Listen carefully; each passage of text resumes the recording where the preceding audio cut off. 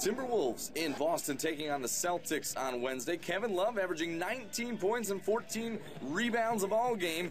And the league's leading assist man, Rajon Rondo, back after a 2-game suspension for roughing up Chris Humphries. Kevin Garnett, the nice little up and under move right there. He had 18 points and 10 rebounds in this ball game. Boston getting out in transition.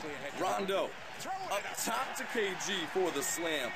Just like riding a bike for Rondo, gets right back in the assisting mood. He had 7 in the first half. Kevin Love finds Luke Ridnour in the corner, and Minnesota leads 23-21 in the first quarter.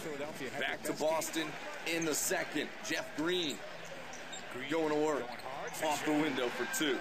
Boston leads by 3, 35-32. And it's Rondo finding Paul Pierce coming off the screen, gets the tough hanging layup. Pierce had 10 in the first half. As they take another look, him going around Nikola Pekovic. Luke Ridnour finds Kevin Love asking for the ball. Goes to work on the rookie, Jared Sullinger.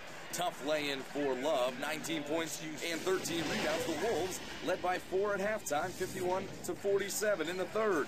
Paul Pierce finds Brandon Bass for the elbow jumper. All 5 starters in double figures for the Celtics. Bass had 12. Paul Pierce missing from deep.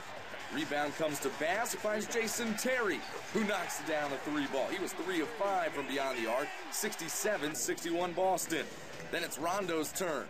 Pull-up jumper is pure. And the Celtics getting out in transition. Again, Courtney Lee to Jeff Green. No good. Sullinger the rebound. And look who's out there wide open. Jason Terry, another 3 ball.